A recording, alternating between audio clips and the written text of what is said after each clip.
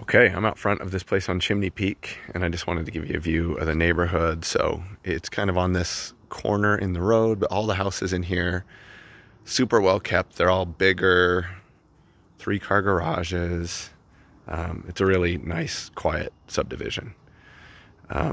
This is the house right across the street.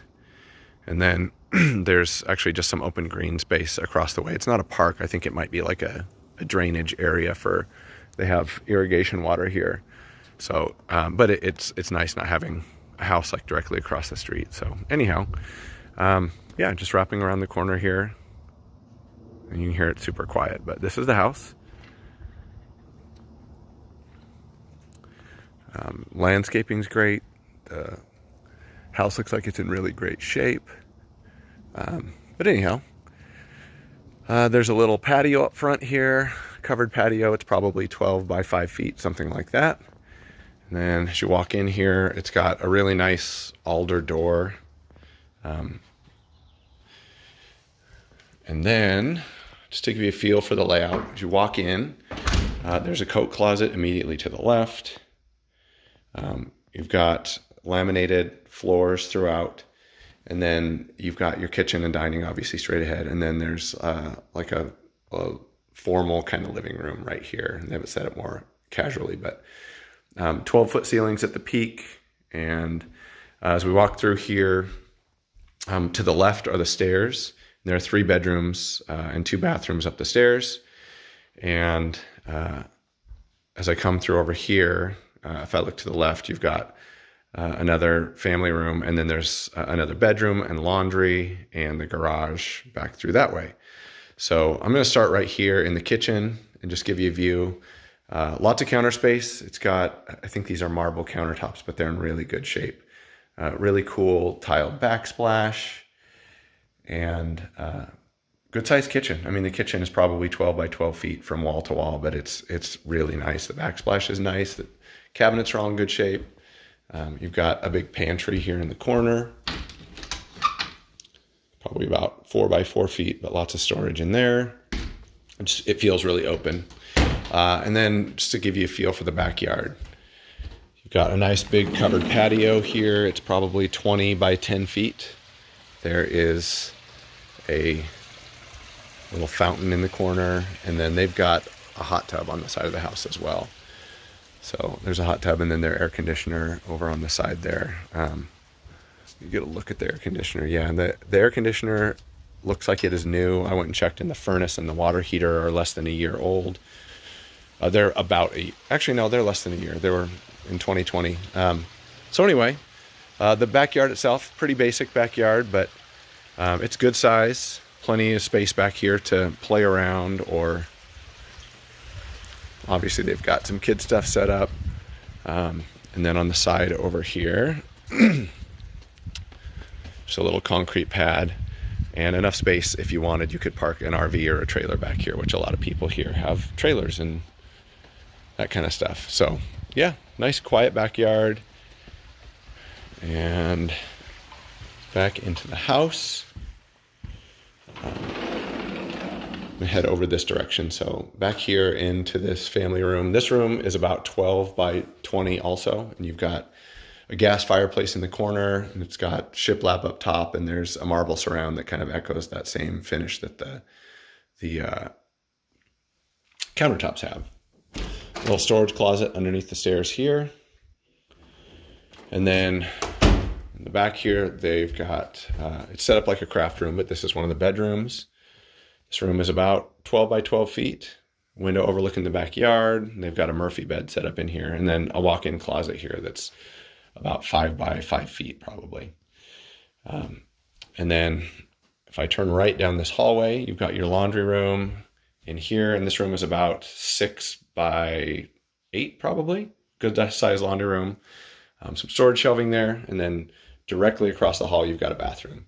It's got nice tile floors and about a 30-inch vanity and some wallpaper. And then you've got a bathtub back here that's just a fiberglass one-piece surround. But this bathroom is about probably 5 by 8 feet, something like that. And then right next to it, you've got your garage. So it's a 3-car garage. There's a little space on the side over there for storage. They've got some shelving and stuff. You've got a gas water heater and your gas furnace. Both of them are pretty new.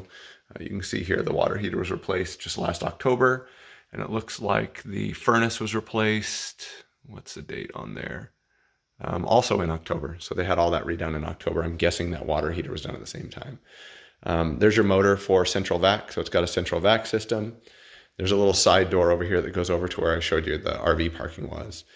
This third bay, they've converted it into a little office space. So the back end of the third bay is right here, and they've got some storage. And then they built a little office space in here. So this room, you can see there's the garage door right there. So it's not completely framed in. But this room's probably somewhere, it's a 10 by 10, maybe a little bit smaller than that. But I'm sure most people could probably find a good space for this as an office or a little playroom or man cave or a she shed or whatever. But anyhow, if you wanted that third bay, it would be easy enough to get rid of that also. So that is all of the downstairs space in the house. So we'll head upstairs, and basically the whole downstairs, except for that bedroom, has this same laminate in it. As we head up the stairs, you've got carpet. I'm guessing the carpet is probably original to the house. It looks like it's in good physical shape. It maybe could use a little bit of a cleaning, but it's got some life left in it. So when we get to the top of the stairs, if I turn right, master bedroom, and then directly across from me is a hall bath.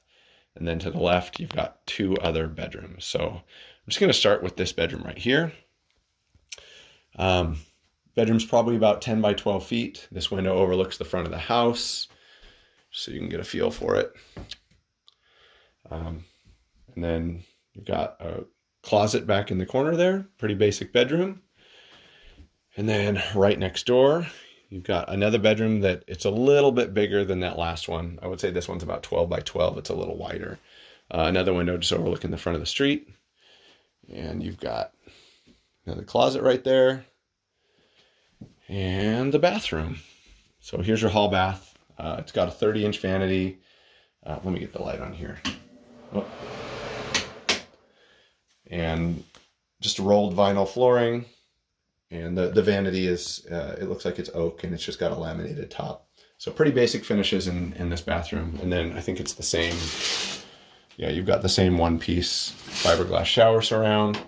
And behind the door, there is a little linen closet there as well. So next door is the master. And the master, it's nice. It's not huge, but it's big enough. This is a king-size bed, just for your reference. There's a bay window here. You probably can't tell from here, but it kind of juts out. So a little bit of a bay window there that overlooks the backyard. And I'll just step back a little bit to give you a view. Your closet's back in that corner. There's your master bathroom. And the ceilings are vaulted in here too. So it actually feels a lot bigger than it is. The ceilings are about 12 feet there at the peak. Closet, it's about 8 by 6 probably, but plenty of built-ins and storage in there.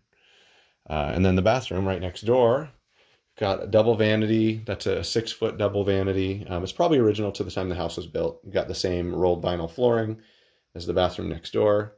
And then the same setup. This is just an oak vanity with laminated top. So there aren't any big upgrades in the master bathroom. It's pretty simple, but spacious enough. And then you've got the same fiberglass tub insert. And again, right behind the door, there is another little linen closet. So anyhow, that is this place on Chimney Peak.